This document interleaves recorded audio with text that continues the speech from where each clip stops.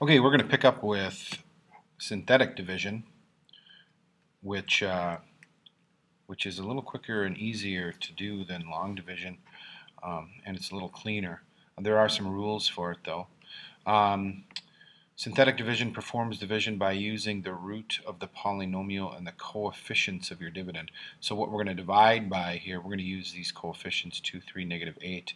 And then we have to remember that if this is a factor, then the 0 or the root is going to be positive 2, and that's going to be a really important thing that we're doing here. Only works when dividing by a linear factor, so we can this only will work when we do x to the 1 here, and the degree has to be 1 for a linear factor. And the result will always be 1 less degree than the original. So we'll get to that when we get to the actual answer. So what we're going to do here is we're going to start by taking the root of what we're dividing by. So we're going to take, the root would be 2, and we kind of place it in this special little box right here. And then we take these coefficients. Now, much like when we did the long division, you have to pay attention to, did they skip one of them? So this is x squared, x to the 1, and a constant, so we're fine. So I start with my leading coefficient, leave a little space, and I've got a 3, and then I've got a negative 8. And then we leave a space here because we're going to be doing some writing, and put a line underneath. So this is how we start our synthetic division. And we always start by dropping down that first coefficient, which is a 2. And then we take 2 times 2 is 4, and 4 comes up here. And then we have 3 times 4 is 7, and 2 times 7 is 14, and negative 8 and 14 is 6. Now, when we can always section that off, this is always going to be the remainder. The remainder is 6. And then now we get to the point where it says the result will always be 1 degree less than the original. So I started with degree 2 here, which means my result will be degree 1. So this coefficient is going to be on x to the 1, so I get 2x to the 1, and this is my constant, plus 7, and then I have a remainder of 6, which means I could go plus 6 over x minus 2. Now, if you remember this problem from the long division video or lesson that we just did, which was the last thing that we did, we divided these long division 2x plus 7, and then I got my remainder of 6, so I had my plus 6 over x minus 2. Look how much easier this is to get to that answer. Now again, it's not going to work for every single type of long division problem that we have, but when we're looking for roots or is something a factor, we can use synthetic division, and it goes way faster than the long division. It's really all about identifying this root, which in this case is 2, so x minus 2 has a 0 of 2. That's what we use, and then we use these coefficients, and then we have the remainder over here. So this is a very quick way to check to see if we have a factor, because if I got a remainder of 0, then that means we have a factor. Try the next one. The first thing we want to identify is x minus 3. The 0 would then be 3, so that's how I know, put a 3 there.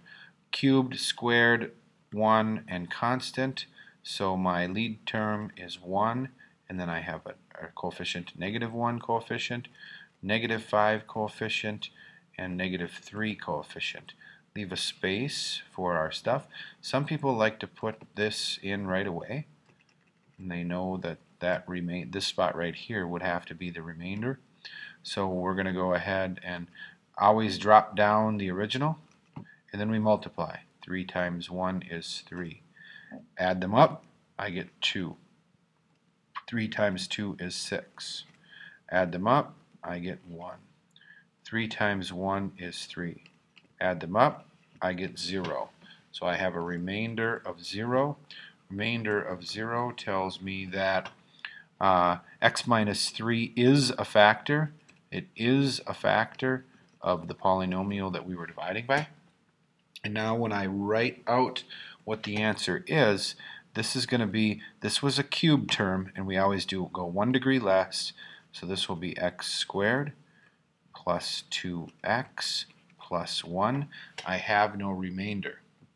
Now what we're heading towards is in your homework they're going to ask you to write it as a collection of product of linear factors. So in this case it would be x minus 3 times x squared plus 2x plus 1. Now some of you might notice that we can factor x squared plus 2x plus 1.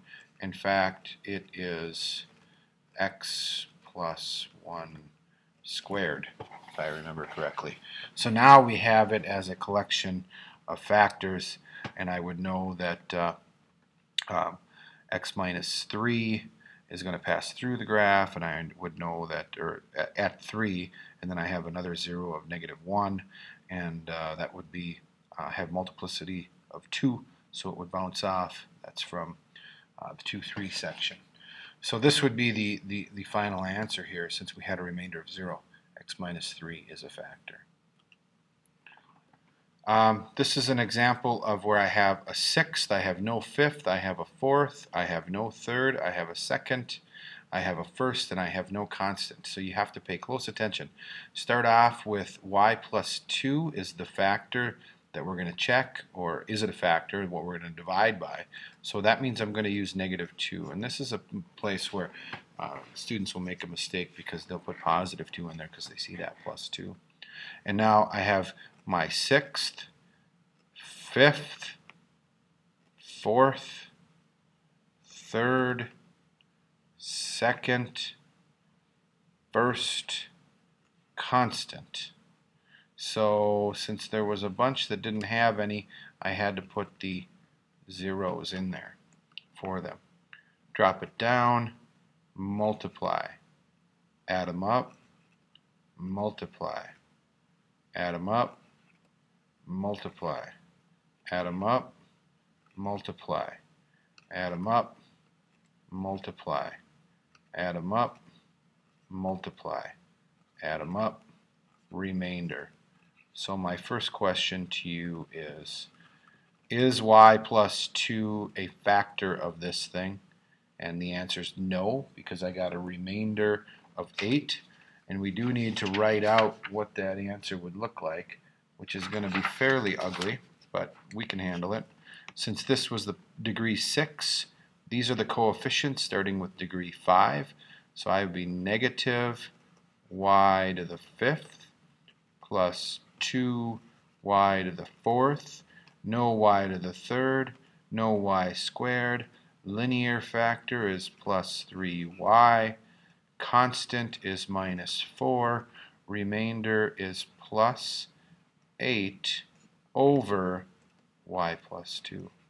Now think about what your long division might look like for a problem like this, and now be happy that we do synthetic division, because this would be a big old mess and I wouldn't be able to fit the whole problem on my screen, and we'd probably make a subtraction mistake somewhere.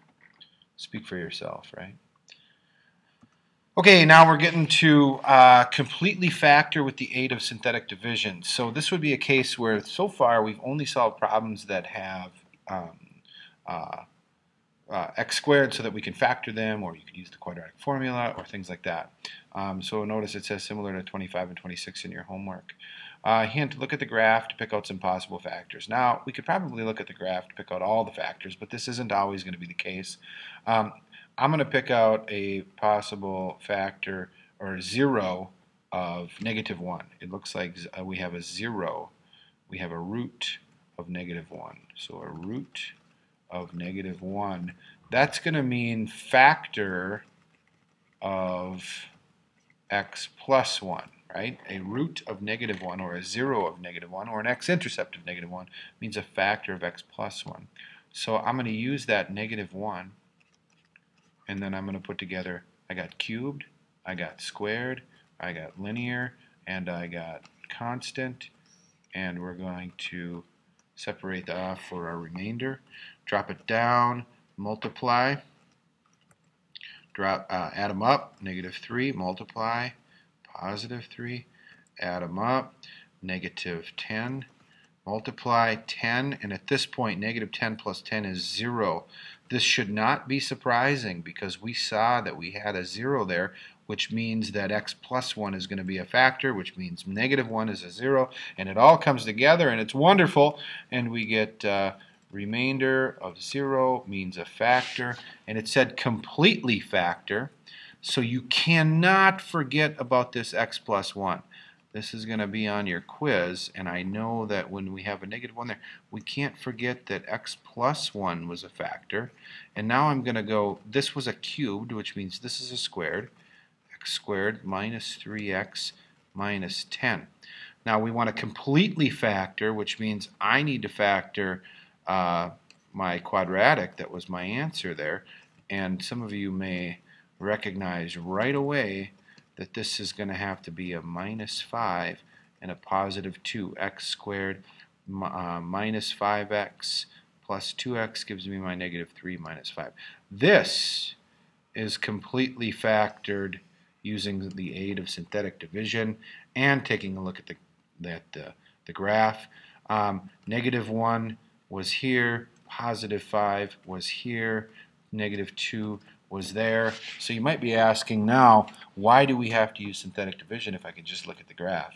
Because we're not always going to be able to look at the graph, which is going to lead us to what we're going to take a look at next, which is how do we determine what the possible factors are. Before we do that, I'm going to stop here with the synthetic division, but the factor theorem and the remainder theorem really say kind of the same thing. Given f of x equals x plus 4 and x minus 3, what is f of 3? Well, we should know that f of 3, if I put a 3 in here, I'm going to get 7 times 0. So clearly f of 3 is equal to 0 because 3 is a 0, x minus 3 is a factor. F of the 0 will always give you 0. So the answer here is 0. So the factor theorem says that if x minus k is a factor, then f of k is equal to 0. So we can plug a value in to see whether or not we get a 0. Remainder theorem is very similar. If x minus 1 is a factor, then from the factor theorem we know f of 1 has to be equal to 0 because it has a remainder of 0. This is going to be, we can figure out what the remainder would be just by plugging a value in. If x minus 1 is not a factor, then f of 1 is going to be the remainder. So we could plug 1 into a function. 2 times 1 to the 4th minus 5 times 1 plus 4 equals 1. So this is not a factor, and this would then be the remainder. So you can get the remainder of something just by plugging whatever the corresponding 0 would be with a factor. I know that's a lot of info, but we'll take a look further at that as we progress here. So lastly, is the first a factor of the second? If not, what is the remainder? So all we need to do here is calculate, plug in 2, because if this is a factor, then 2, f of 2 will give me 0. So I get 2 times 2 squared minus 3 times 2 plus 1. So I get 2 times 8 minus 6 plus 1. I think I get 3. So what's the remainder? So it's not a factor and has a remainder of 3. And you know that just by plugging in. Here we put in a negative 3. Put negative 3 in for everything.